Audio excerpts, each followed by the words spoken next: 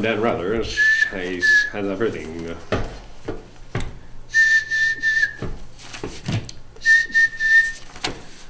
Good morning, Gimbrion. Good morning, Gananoque. Brian with a Y, Fontana, speaking with a breaking news break.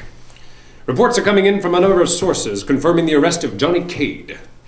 The youth, who cannot be named under the Youth Criminal Justice Act, is believed to be a long-standing member of the band known as the Greasers. And while police would not comment on whether or not the crime was gang-related, it is widely speculated by me that the victim may have been a member of the rival gang, the Soches. What is it with teenagers these days, Gananoque? Mobile phones, murder, muffins? What next, I ask? Well, in this reporter's opinion, things are going to get a lot worse around here before they get any better. Mr. Cade was denied bail due to the severity of the crime, and because Judge Trombetta was on holiday in Burma. The trial is set to begin on March 7th. Observers were shocked at the speed with which this trial is coming. All parties involved certainly have their work cut out for them for this fast-approaching March 7th deadline.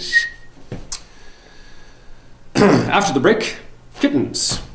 What's the big deal with that anyway? Until then, I'm Brian with a Y Fontana saying, stay golden, Gananoque. Clear.